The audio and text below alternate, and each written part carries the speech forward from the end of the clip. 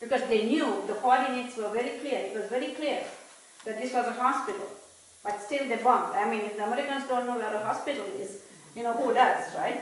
But still, there was only an internal inquiry and nothing more than that. Yeah, I mean, that's what, yes, that's what I'm saying. They are not being taken to international court or anything like that. No, to take you further, you know, some time back, I remember the former state minister was not state minister, Madeline, all right, Madeline, what's her post? Madeline, Secretary of State. When she was asked, you know, 5,000 Iranian children were killed as a result of the war. 5,000 children were killed. What do you have to say? Yeah. And this lady said, it is collateral damage. Yes. Yeah, I think එහෙම වෙන්නේ කොහොමද? අපේ රටේ විතරද මේ යුදාධිකරණය එන්නේ? අපේ යුද්ධ මුදල් අතරට ගිය ඩිංගිරි බණ්ඩයක් පුංචි බණ්ඩටයි විතරද මේ අහිමි වෙලා තියෙන්නේ.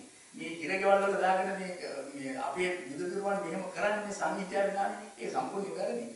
ඒ අපේ වීරෝදාර කම්දාවන්ට කරන දෙනිගා. ඉතින් අපි එන්නේ ඉදිරිපත් වෙයි.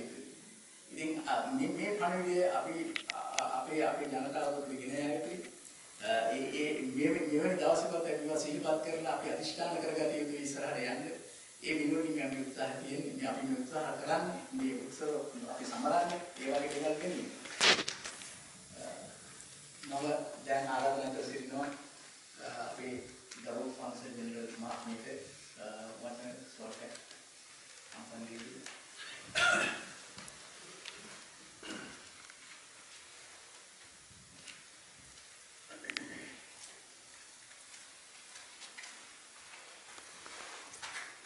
ස්වාමීන් වහන්සේලාගේ අවසරයි මට සමා වෙන්න තම ස්වාමීන් වහන්සේගේම නමක් තාම හරියටම දන්නේ නැති එක මට සමා වෙන්න මේ මට උපරන්ත ප්‍රියනන්ද හාමුදුරුවෝ දන්නවා සුමන හාමුදුරුවෝට හම් වෙලා තිනවා මට ගොඩක් හාමුදුරුවන්ගේ නම් එහෙම දන්නේ රාධ මැද ගොඩ අවිතිස හාමුදුරුවන් දැනගන්න ලැබුණ හරි සන්තෝෂයි සියලු ස්වාමීන් වහන්සේලාගේ අවසරයි සහෝදර සහෝදරියනි මේ මයි 18 කියන්නේ අපිට අපේ ආගමික ඒ වගේම අපේ පාඩපක්ෂ බෙහෙද ඒ ඔක්කොම අතරලා අපිට සමරන්න ඕන දිනයක්. මොකද අපි අවුරුදු 30ක කොරිය යුද්ධයෙන් අපි උගා කරදර වින්දා මමත් ඔයගොල්ලෝ කියන වගේ මම කැනඩාවේ ඉඳලා මමත් ලොකු සටනක් ගෙනිච්චා මේ ඒ දවස්වල මේ කැනඩාවෙන් ෆන්ඩ්ස් යන එක නවත්තන්න. මොකද ඒ ලොකුම ෆන්ඩ්ස් ගියේ කැනඩාවලින්. ඉතින් මමත් ඒකේ ලොකු ප්‍රෝග්‍රෑම් වැඩ කරා. ඒ නිසා මම දන්නවා. ඉතින් අපි ගොඩක් සන්තෝෂයි අපේ රටට එහෙම නිදහසක් ලබා දුන්න අපේ ඒකට මුල් වෙච්ච හිටපු ජනාධිපතිතුමාත් ලේකම්තුමාත් ඒ වගේම අපේ සරත් ෆොන්සේකා මේ උදාහරණයක් අපගේ ප්‍රණාමය පුද කරන්න ඕනේ. ඉතින් අපි දැන් ඒ නිදහස ලැබලා දැන් අපිට තියෙන නිදහස තව ඉදිරියට ගෙනියන්න.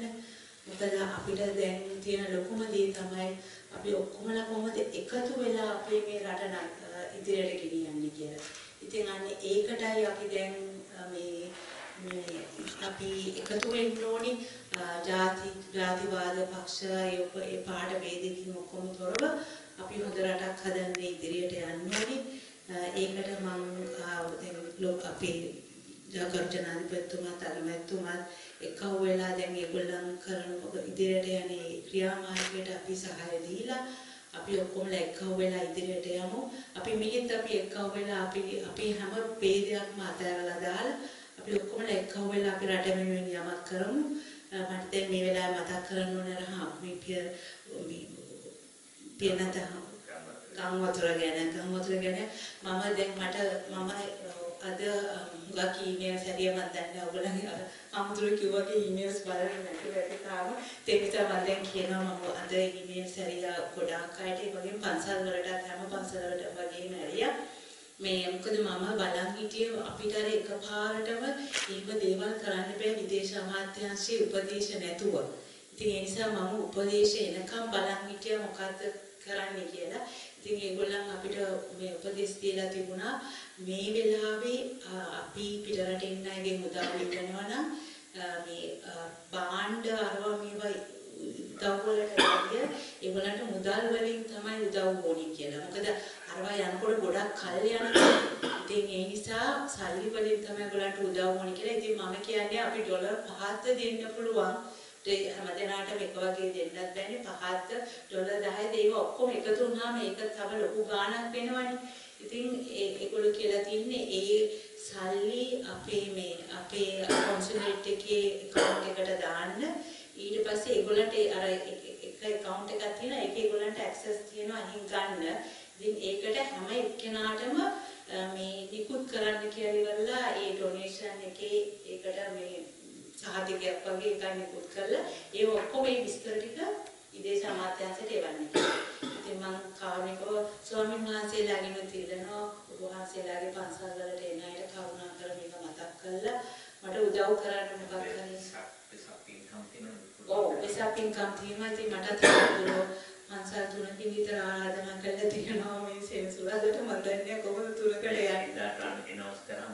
ඔව් මම පුළුවන් විදියට මම පොඩකට හරි ඇවිල්ලා එහෙම යන්න මම හැම පන්සලකටම මම තව ගියේ නැති පන්සලුත් තියෙනවා. මොකද මේ ඔයගොල්ලෝ දන්නේ නැති හම්දුරෝ දන්නවා මගේ දුවගේ ප්‍රශ්නේ මට තිබුණා. ඒ නිසා ඉතින් මට දුවගේ ප්‍රශ්නේ නිසා මට මුගා පන්සලකට යන්නත් බැරුණා. මොකද මම කැනඩාවේ ඉන්නකොට මම මුගක් පාරක් මෙහි ඇවිල්ලා ඉන්නකොට මම හැමතිස්සෙම රිවර්සයිඩ් පන්සලට ගියා. මට තාම රිවර්සයිඩ් පන්සලට යන්න බැරි වුණා. ඒ වගේ මට තියෙනවා පන්සල් ගොඩක් තාම යන්න බැරි වෙච්ච.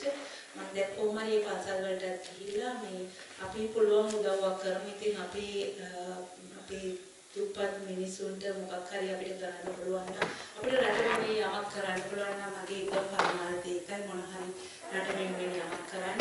ඒකට ඔබලාගේ සම්දෙනාගේම සහාය බලාපොරොත්තු වෙනවා. ඒ වගේම හාමුදුරුවන්ගේ සහාය බලාපොරොත්තු වෙනවා. ඒ නිසා බොහොම ස්තුතියි.